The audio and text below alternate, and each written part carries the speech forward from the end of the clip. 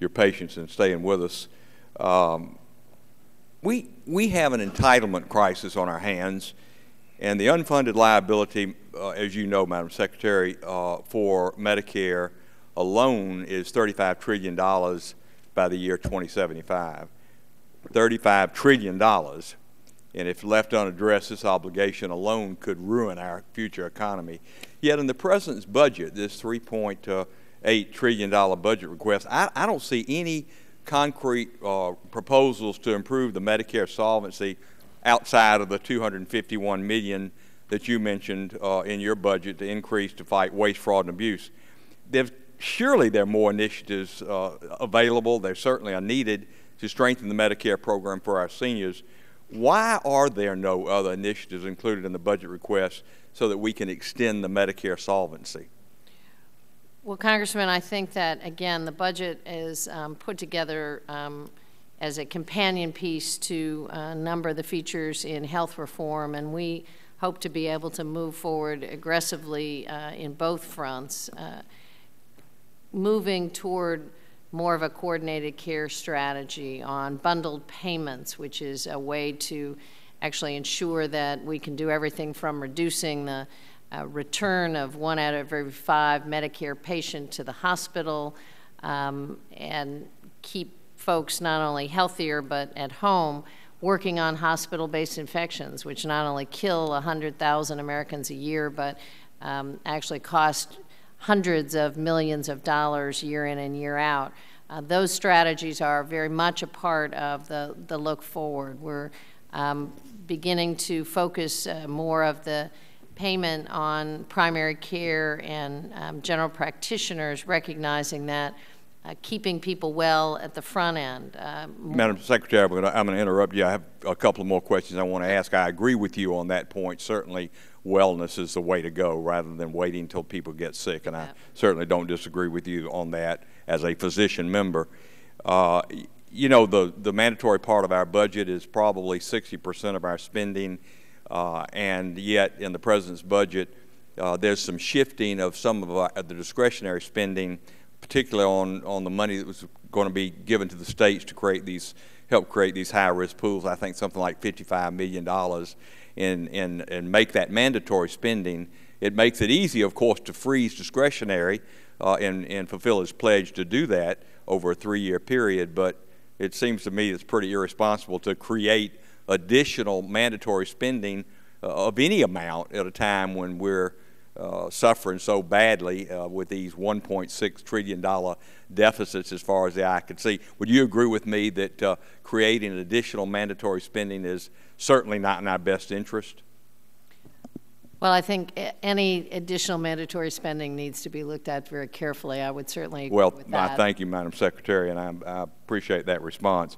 Let me ask you one quick last question, and you know from previous times that you've been with us, I've always had some concern over the amount of money that we spent on H1N1 and where that money goes and what we do with the amount that's left over, and indeed what we do with the vaccine that's not used. Under the CDC portion of the budget, I see there are $225 million listed as balances from the pandemic flu fund that was passed in June. Just to be clear, how much of the original $7.7 billion that was given to the President in June to combat H1N1 virus remains? How much of that money has been unspent at this point? Congressman, I don't want to give you an incomplete answer. What I would very much like to do is give you a very thorough breakdown of where exactly the money has been spent and where it is. I know that a portion of the supplemental funding, the 209 supplemental funding that was designed to deal with the H1N1. Madam Secretary, fair enough. If you would give me I know you don't have time now, and I want to ask you one last thing, but if you'll give me a report on that, I would very much appreciate that if you would get back to me in a timely fashion. The last thing real quickly, in regard to the stockpile of H1N1, what percentage or how many people have we actually reached that have been vaccinated of the remaining stockpile, and what percentage actually of the stockpile remains? What happens with that next year? Can we utilize that in any way, any effective way, or do we have to just discard it? Well, Congressman, my last numbers from CDC are, I think we're in the 64, 65 million range in terms of people who have been vaccinated. States are continuing to order vaccine. As you know, just at the first of the year, the vaccine opportunities opened up. So seniors are beginning to be vaccinated. Populations who weren't in the high-risk pool are being vaccinated. And what is happening is that the bulk antigen is absolutely able to be used for future vaccinations. The fill and finish has a more limited time period, so there has been an attempt not to fill and finish every amount of the bulk antigen that has been purchased, and that's being looked at as but the states are continuing to order vaccine, and so we're looking at that issue very carefully. Madam Secretary, thank you. Thank you for your patience, Mr. Chairman, and I yield back. Thank the gentleman. Gentlewoman from Florida, Ms. Castor. Thank you, Mr. Chairman, and welcome, Madam Secretary. The collective cheer you heard from Florida families and hospitals last Friday afternoon was a result of your efforts to work with us on a 1115 Medicaid waiver, an amendment to that, and I want to thank you very much, and Cindy Mann and Bridget Taylor and your entire team for helping us get that done. And then you came to our aid again this week because HHS rightfully activated the National Disaster Medical System because after the January 12th earthquake in Haiti, hundreds of evacuees have come to the state of Florida for medical care and treatment that's not available in Haiti. In fact, the state of Florida has treated 618 people from Haiti who were injured in the earthquake. Many are still in our hospitals receiving treatment, and that National Disaster Medical System will help. It's helping evacuated Americans and Haitians, and we really appreciate it. Here's my question. How long will it remain activated? I think, Congresswoman, that's a question that we're not quite sure that we can answer right now. What was clear in the conversations with your governor and other state officials like yourself is that the disproportionate brunt that Florida was bearing did not seem appropriate when there was really a national and international response to the crisis. So the effort is to stand up medical care in Haiti as quickly as possible. To a number of the people being evacuated right now are actually doing post-op care. They have surgical treatment on the USNS Comfort and then need to be brought somewhere for care. That hopefully will be available in Haiti in the very near future. There's a 325-bed hospital that should be up and running within days, literally, that can be expanded to 1,000 beds, doctors and medical supplies being gathered. So the government of Haiti and others would far prefer, frankly, that we help build those assets in Haiti, and that's what really the international community is responding to. So this is a stopgap, but right. I can't tell you exactly how long. Okay, so we'll continue to have a dialogue on that. Okay. And Florida's Department of Children and Families has begun repatriation efforts for more than 20,000 Haitians following the earthquake. Under the current law, Haitians who are granted temporary protective status are considered Cuban Haitian entrants and are therefore eligible for medical federal assistance such as Medicaid for 7 years after they arrive in the United States. Consequently, Florida, and I'm sure other states, will have a sizable number of newly Medicaid-eligible residents for years to come. Does the administration's budget consider this? I know that the budget probably was mostly put together before this time, so, well, does it consider this? No, the budget really was put together before the earthquake hit, and so we are having conversations not only in our agency but government-wide about what this assistance needs to include. Good. So you'll continue to work with us. And your Office of Children and Families has been absolutely spectacular. Well, I appreciate that. I'll pass that on to the Secretary.